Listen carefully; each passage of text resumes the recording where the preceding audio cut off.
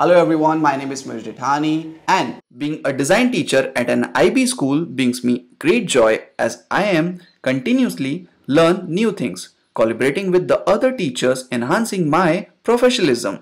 This program has equipped me with wealth of knowledge about the design principle. These rules or principles help us to create effective design in any industry. In this program, students learn key concepts like aesthetics, function, innovation, and sustainability.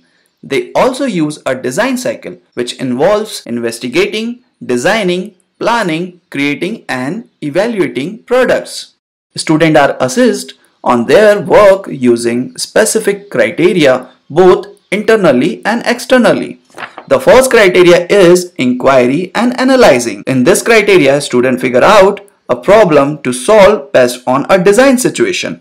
This improves different skills like explaining why a solution is needed, decide what research to do, look at the similar products or idea for better explanation, write a brief summary of their research. Let me tell you these things in a very easy format. In this criteria, first we need to understand why we are creating this kind of product, what is the use of this product. Okay, then we need to do a research for it. What kind of things we need to understand and we need to know to make that kind of product. Then the second, we need to check the similar kind of product for better ideas. Then the last one, we need to write a proper brief, a design brief, like what we are doing, why we are doing, how we are doing, or when we are doing.